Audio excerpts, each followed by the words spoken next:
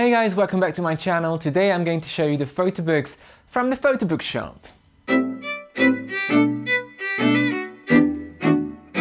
So I've got quite a few photo books here, and these are from a shop called the PhotoBook Shop. They are located in Australia, if you haven't heard of them before, and they have a vast range of photo gifts and photo books and so on. So when you go to the PhotoBook Shop website, you'll see that they have hundreds and hundreds of products. They have things like chopping boards, pillows, phone cases, puzzles, canvases, wall art, anything you can put your photo on. And obviously they have quite a big range of photo books as well. As always, I'm going to focus on the photo book range today, and I have quite a few from each type, so I can show you what they are, how they look, what the quality is like, what the editor is like, and how to make them. So the photo book range divides into three main categories. You've got the standard books, you've got standard lay flat, and you've got pro lay flat. So let me show you this book first. That's the standard one, and this is the large landscape size. I'm going to give you a quick flip through, but sorry if the microphone is giving some weird noises. I'm going to hold it quite high up to keep it in the frame. So it's an image wrap hardcover, and these are photos from my recent trip to Lanzarote. And that's just some of the layouts from the book. Hopefully you can see them. I've got quite little space around with the white background, but I thought it looks a bit better. So that's the sort of layout you get. Obviously I'm going to show you the book in an up-close shot footage very soon. So anyway, that's the standard book. It comes with an image wrap hardcover, and it's perfect bound, as you can see, so it doesn't open completely flat. And the editor has lots of themes that you can choose from, but again, a bit more about that later. Now, the second option is going to be the standard lay flat. Obviously this book is the same, but I purposely wanted to create two books which are the same inside but on different specifications, so I can show you the difference in the paper and the binding. So this one, on the other hand, is lay flat, but as you can see, it is hinged, so you see a slight break in the middle because the pages are attached to the hinge. So it does stay fully flat, as you can see, but it's not printed on continuous double sheets. So this is the cheaper option from the two lay flat books, and these come in the same sizes as the standard books. So when you edit any of these books, you can select whether you want lay flat hinged pages or a standard page in the final checkout process. And the nicest photo book in the range is the Pro Lay Flat. Now, as the name says, it's professional, and that usually means that it's printed using a silver halide method. So this one, instantly you can see that the colors look a bit more natural, and they're going to be a bit closer to what you see on your computer screen. And these are photos from Philadelphia. And what I noticed about this book, interestingly, is that it's not as vivid as the standard books. So that could be due to the paper option that I chose in this one, which is a lustrous paper option, but it could also be due to a printing setup or a print profile. I don't know, but it's just slightly less vibrant than the standard books. Now I'm going to go into my up-close shot and show you the cover, paper, binding, printing, and the editing process for all of these books, what you can choose, how much is it, and how it looks. Right, so let's start with the sizes. The standard book, which is this one, the perfect bound one, comes in the following sizes: 20 by 20 centimeters, which is this one, 22 by 28 centimeters, A4 landscape, A4 portrait, 26 by 33 centimeters, which is that one there, and 30 by 30 centimeters, so a large square, which is roughly that size. The standard lay flat books come in 22 by 28 centimeters, 26 by 33 centimeters, and 30 by 30 centimeters. And finally, the photographic book, the Pro Lay Flat, comes in 4 by 4 inches, 6 by 6 inches, 6 by 8 inches, 8 by 8 inches, 8 by 11 inches, 10 by 10 inches, 11 by 14 inches, and 12 by 12 inches. So a lot of sizes, and the one here that you can see is the 11 by 14 inches large landscape, so that's the size compared to my hand. Now let's move on to the cover options. Every single book comes with an image wrap hardcover, and by that I mean that the cover is fully personalized front and back. So on the front you have lots of templates to choose from, like this one here, and on the back you will see the PhotoBookSHOP logo and the barcode which you can have removed for $10. These are some of the layouts that I found for the cover. So that was one of them, and that's how it looks on the back. And that was just a panoramic photo all across 2 pages. So the same photo back and front. The smaller sizes can come with a soft cover as well, not just hardcover. So that's the soft cover. It's very shiny, very pretty, but obviously it's not hardcover and it's not going to last as long. The hardcover ones can either come in a gloss or a matte finish. Now you can see this one is the glossy. So that's how it looks, the shine. And here is the same cover with a matte finish. So a lot less shine and it feels a little bit smoother. And here are the 2 next to each other. Let's move on to the binding process. So if you go for a soft cover book, it will be saddle stitched. If you look at the middle, it's going to be stapled there. So it's printed as double sheets, which is actually almost like a lay flat book, but obviously it's not hardcover. And if you start paging through, you can kind of make it lay flat and nothing is going to get lost in the middle because that's how saddle stitch works. Just a few pages from this book so I can show it to you. You can obviously see the layouts from the editor. This was the travel theme that I chose for the standard books. I love these backgrounds, I just wish there were a bit more of them in the editor.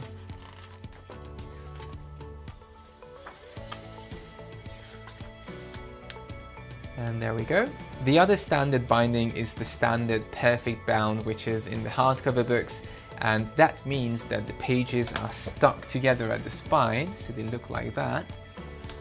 And these books, on the other hand, as you can see, do not stay open because of the binding process, how they are stuck together at the spine. And that's how it pages. So you can see not a lot is getting lost in the middle, but you can't really force it open because it would break the book. And if you have double page shots like this one, it's not always ideal. I mean, most books in the shops are printed like this anyway, but for photo books nowadays, it's good to have lay flat for the panoramic shots. And let me show you now the standard lay flat. So it's going to be a hinged version. So that's the same book, but now you'll instantly see that it stays fully flat, but there is a little break in the middle. So here you can see the hinge. And the book is printed in a way that the pages are still double-sided, but they are attached to the hinge in the middle, and that's keeping the book completely flat and obviously the pages together at the spine. This is how it looks at the top. So you can see the little hinges there. And then if I put the 2 next to each other, then you can see this one stays fully flat and this one doesn't. So that's the difference between the standard and the standard hinged lay flat. So the last one we've got is the Pro Lay Flat, which is printed as double spreads, which means that the pages or the spreads are stuck together and it creates a continuous flow of images. So it stays fully flat and there's nothing getting lost in the middle and there's no break anywhere. So that's the best binding option if you want to use lots of double page spreads like this one, because it all stays nicely in flow without any breaks anywhere. It pages beautifully. The pages are obviously a lot thicker here, but I'm going to talk about that in a second. And just a few more pages from here. Again, you can see a double page photo and it continues nicely onto the second page. Right, so that's all about the binding. Let's move on to the paper options. The paper used in the standard books is a 170 GSM silky paper. So very, very similar to most other photo book papers of this price range, but this one is a little bit thicker because the average is usually around 148 GSM and this one is 170, so it feels a little bit thicker, which always makes the books nicer. The page has a silky finish. It's quite glossy actually, as you can see. It's completely smooth and has a very nice feel to it. That's just a close up. If you go for the standard lay flat though, it's going to be even thicker. It's going to be 216 GSM and it has the same glossy silky finish. Finally, the last one, which is the Pro Lay Flat book, Obviously it's a silver halide book, so it's going to use a genuine photographic paper, and in this case they're using a Fujifilm lustrous photographic paper, which is 440 GSM when stuck together, so it's really thick and really sturdy. And the finish is beautiful, it's lustrous, hopefully you can see that. It has a very nice pearly texture, a subtle gloss. I would say it's definitely less shiny than the standard paper, the silky paper, and it has the lustrous quality. I'm going to post a picture here so you can see it in a more up-close shot as well. Now let's move on to the printing process. I was very happy with the print quality of these books, especially the standard ones. If you have a look at this book, it's extremely vibrant, it's very colorful and well contrasted. It's not too faint, it's not too dark. I actually really like the colors, how they came out in this book. You can see it's very sharp, very nice and dynamic. The only thing you need to know about the standard printing process is using an indigo printer, and that's obviously going to have little dots just like in any other digital photo book, and hopefully you can see it here. So the picture is made up of tiny dots. I'm going to post a picture again so you can see it better. And now let me show you the Pro, because it uses a different printer. So the professional book, since it's a silver halide book, it's going to be printed using a chemical method, which means that the colors are not printed using dye but light, so it's a more continuous tone transition. It's much better for skin tones, very good with nature photography and anything that requires natural colors. So here is an example of this photo. You can see there is no dot structure anywhere, it's just a continuous smooth tone. The only thing I noticed about the silver halide is that it's just a tiny bit less vibrant than the standard books. When I look at this page, I was expecting these flowers to be a bit more popping because they're nice and pink and purple. For some reason, it's just a little bit more subtle than what I was expecting. I'm not sure if it's because I was using the lustrous paper, because you also have a gloss finish version for this. So anyway, for the next project, I definitely will choose a high gloss paper for the Pro Lay Flat as well, because I think it's going to make the colors a lot nicer and the picture just a bit more dynamic. The last and final thing to talk about is the editor. I've already showed you the main templates used in these books by flicking through them, and now I'm going to talk a little bit more about what you can do in the editor, how it works and so on. So the two basic methods are using the online editor if you don't want to download a huge file, or if you don't mind that, you can download the editor onto your computer and use it without an internet connection, and in the very end you can upload the photo and the project when you do the checkout process. I was using the offline editor and it had around 6-7 themes, and I was expecting a few more themes, but the ones there were really funky looking. Like if you have a look at this book, all of these themes are really creative, lots of elements. You have lots of masks like this one, which makes the photo look like it's been torn out. You can have lots of frames, lots of background textures and photos. You can obviously move things around on the page.